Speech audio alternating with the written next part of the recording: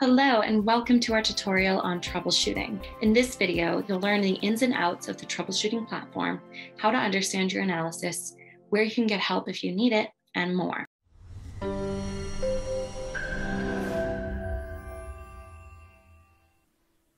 Okay, so we're going to start off on this main dashboard page when you open up troubleshooting, and any files that you already have existing will be here.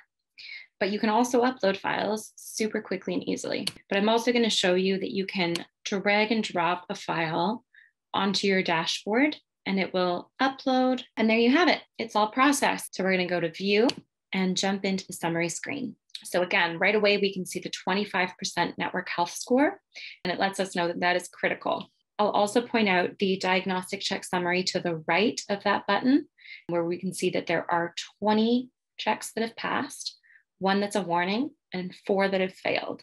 You can also look at the diagnostic checks panel here.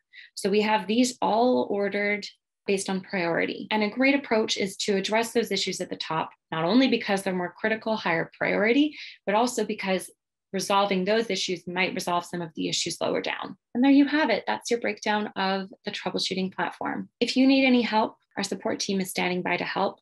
You can just click this yellow chat button here and start a chat with our support team. We've seen all sorts of different network issues over the years, so we are definitely here to help whatever you need. Thank you so much for watching. We hope that that was helpful. If you have any questions, be sure to reach out to us over support, email, or phone, and check out more of our videos here and here, and subscribe up here.